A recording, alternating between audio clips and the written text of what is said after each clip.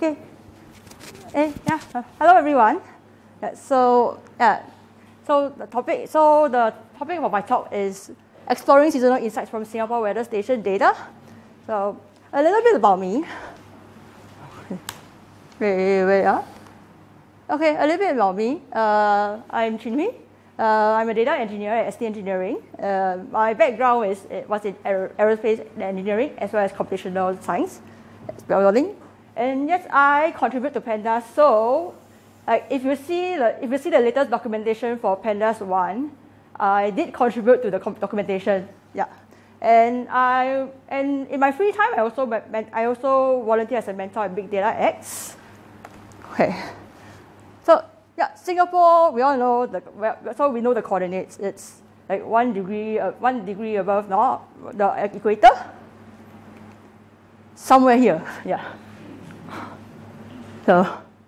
So a year is usually split into 4 seasons, which includes spring, which you have all those sakuras. You have summer, whereby people go to the beach and suntan. And then you have autumn, whereby you have very nice autumn leaves, whereby it feels very romantic. And then you have winter, which is very cold, but it's still pretty fun. But what about Singapore? Do we have nice flowers? Do we have nice sakuras? Do we have nice maple leaves? Or do we have snow? Maybe we only have Snow City. Yeah. So, yeah. Oops. Yeah. Okay. Yeah. So are the 4 seasons just, hot, very hot, extremely hot, and rain? Yeah, so boring, right? Yeah, maybe not. Yeah, but so why not? Let's discover how many seasons we have through the data. So first, we have to extract the weather data. And because I am a data engineer and I don't believe in aggregated data that the government release, I want the raw data and stuff. So I shall go and extract the data on my own. Yeah, so I go to Data.gov.sg and look at the API. Hey, there's an API for real-time readings, and it's in a minute scale. So pretty much every 5 minutes you will have data. So hey, this is as granular as it gets, right? Okay, wonderful. So I go there. Yeah, it's a real-time API. And then it's open data, open government data, so that means I don't need to pay money to get the data. And it's minute by minute, so very good, right? But then we have, okay, so why do I have to go through the trouble of that when we have stuff like Weather.SG to tell me what's the weather today, or maybe I have very nice apps like this, like Chion's app that can download, and then it tells the wind direction, like, oh, right now, what's the wind direction? It's going to rain and stuff like that. But those are data that are at one point in time. But what I'm actually looking for is trying to scrape data at a specific weather station. And maybe I want a month-long data to analyze. So how do I do that? Okay, so first thing first, right? When we try to use the API, we try and play around with the API first to see what output we get. So okay, look at this. So there's a curve to get the server to ping the server and see what response I get. And then there's the website, and then there is the API website that I can extract data from. Yeah, looks okay, right? The documentation. And then I try. Okay, I try a day, and then this is the JSON that I got. Okay, let's see how many levels there are. Now I have one set of curly bracket, another set of curly bracket, and then my data is all the way nested inside. And then I see, oh, station ID is something. And then the reading that I want is also something. And then it's not just like JSON. It's JSON, and then you also have another JSON inside. So it's a nested JSON format. So things aren't so simple anymore. And then I thought, hey, pandas has a read JSON, right? So it should help me. But this is what I got. So you look at the table, right? It has an index, it has readings, it has timestamps. So I want to look for the value in a weather station for the weather station, but it's under readings, and then it's nested in the JSON. So what to do? So since we have a JSON since after the pandas output, we have a JSON within the reading, right? So why not try to pass out the JSON? So the idea. So it seems to be not so straightforward that I decided to just publish my code on GitHub. So it might not be perfect, but at least it does the job. Yeah, and one of the main libraries that I use to get the data will be the request library in Python. So because humans don't understand HTTP requests, so we will need a library to help us do the job. Yeah, I know Kimmy say don't anyhow import library, but I'm sorry, I need to get the job done. So yeah, here it is. And currently the APIs that are supported for the library is for the code that I've created is for air temperature and rainfall. Actually, I also did a little bit on the humidity, but in the interest of time, I should not touch too much into that. So there are about 17 weather stations in total. And what this code does is it can scrape data for continuous time range, as well as for a specific weather station. So this will be the output that we as the data professionals will be more interested in. But some design considerations will be possibly slow connection because we are making HTTP requests. So in order to ensure that we will be able to get the data despite some slow connection, I use a retry mechanism, which is from the retrying library. Maybe your API is working. It gives you code 200, but you have to have data inside. So this kind of edge cases, we have to handle that also. So what I did to handle that is to return an empty data frame with the same column names as if there was data. Just that when you try to get the data and you don't have data, right, it's empty, it's not even NA, you will want to get an empty data frame with the same column structure. And then the main problem of nested JSON, right, I want to convert it to pandas data frame. So first I will have to extract the desired station and readings from the JSON, after which I will have to concatenate them back with the timestamp. Because I still want to preserve the timestamp, and then I want to match with the reading as well as the weather station.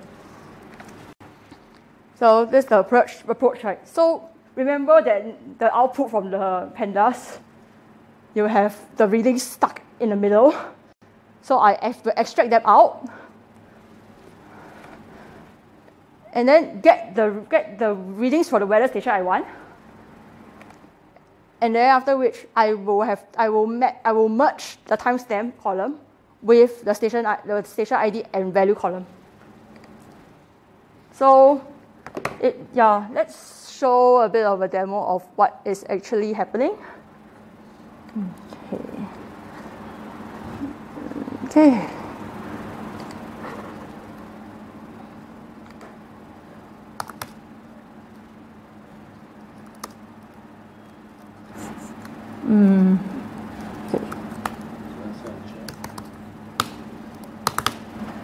Okay. Let's see whether this works.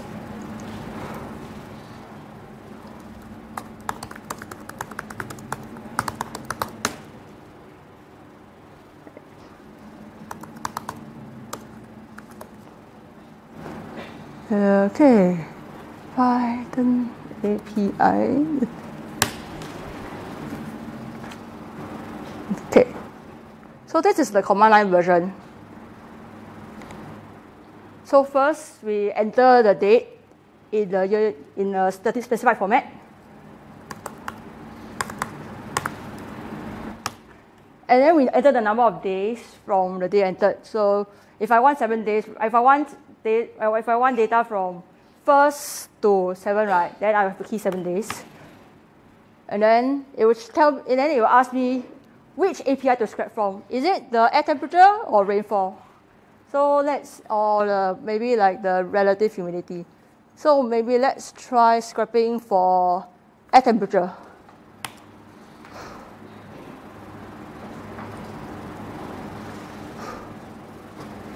Okay, so while this is running, right, I will show a little bit more about code.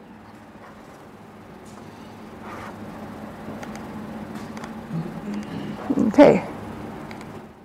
So just a bit of like what I will be doing, right, is that, so we have about 17 weather stations that will measure air temperature.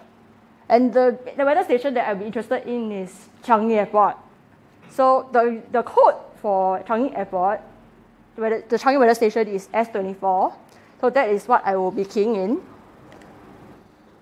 And after that, I will be making use of the data that I've scraped to do a time series analysis of the weather station data to have and then to be able to analyze some trends and patterns from the weather station data.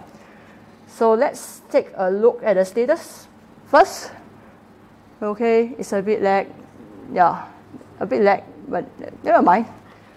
So let me show what I mean by okay, let me show you like the internals of the code that I use for the scraping of the data. So first thing first, right?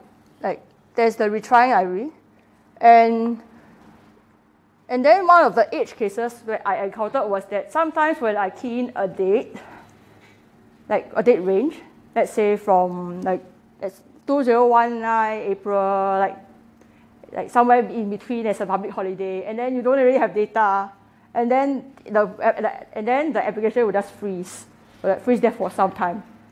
And then when I debug, I realized that it is because sometimes you just don't have data, even though you have a code 200. That means if I have a code 200, right, it is not a problem of you are not being able to access the API because the API is healthy. So it would mean that you have to cater for such edge cases that maybe your API is healthy, but it just don't have data. And then when I showed the switch mechanism whereby you can key in okay, so there's the option of whether you want to use air temperature, rainfall. So we don't have, so in C we have all those switch cases, but in Python we don't have. So right now I have to keep using elif. So imagine that I have 5 APIs to handle. This is what it's going to look like. Okay, and then yeah. So okay, let me take a look at the status of the data. Yeah. So right now, right, we are at the switch. So right now, after scraping from 7 days, the station IDs are shown. So as mentioned, I will be scraping from the Changi weather station data. So that is S24. So at this stage, all the weather station data from 1st May to 7 May has been scrapped. So all the JSON, everything has been already taken from the API. Now what I'm doing is trying to extract that particular weather station data. So which is what I showed earlier about trying to extract the specific weather station data from a nested JSON. So this will take quite a while. In the meantime, since this is not going to affect my workflow very much, I will be showing another notebook, which is, okay, yeah. Yeah. This is okay. So this next one that I will be showing will be extracting seasonal trends. So as I mentioned, that the analysis period will be from about 2017, start of 2017 to December 2019. So the objective is to see whether there are any seasonal trends that can be observed over the past 3 years. So after I got the data, and then tried to plot raw data, which looks like a mess actually. So this diagram actually shows that your air temperature data is actually within a fairly narrow range over the past 3 years. So maybe if we look at the plots for other countries, you will see a more significant cycle. But in this case, the cycles do not seem very clear. So to be able to decipher the cycles, we have to do some magic. So after I did some sampling, right, then you can see that the trends are a little bit clearer. You can see some ups and downs.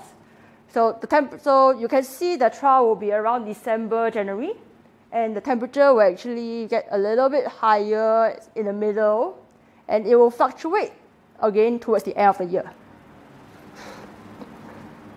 And for rainfall, it's not so clear. So, and to extract the seasonality, we will have to analyze by month. So what I did was I grouped the data by month, and I did a box plot. So if we can see from the box plot, right, if we look at month-wise box plot, and we look at the mean temperature, and we look at the median temperature for each of the months, you can see the trend of lower temperatures in January, in December, and then increasing temperatures towards the middle. And how about a year view of the air temperature? So you can see that this is for 2017, right? It will be at around about 28, and then 2018 is not so similar. You can see a little bit of a deviation, but the median doesn't change much. But if you look at last year, it's getting hotter. You are having an increasing trend over the past 3 years. So there is some form of global warming, unfortunately. Yeah. And then plus, if we look at the monthly rainfall from December 2016 to December 2019, you look at December 2019, we have a lot of rainfall. And then you can see that from the running rainfall, you can see like certain very short bars here and there, like for 2018 and 2019, which suggests that the drier months are getting drier, the wetter months are getting wetter. And we associate the rainfall occurrence with temperature, yeah. If you have no rain, it's going to be hot. If you have rain, it's going to be really cold. So if you have rain, right, please manage your energy consumption. And another interesting fact is that monthly number of rain days, it seems to be that you don't really have a lot of rain days nowadays, like for 2019. Whereby if you look at 2017, 2018, right, the December, our rain days, we have a lot of rain days. So it kind of means that we have less rain days, but the rains are getting heavier. Yeah. Okay, so let me see so it's done. And so after I show all those patterns, right, how many seasons do you all think that Singapore has?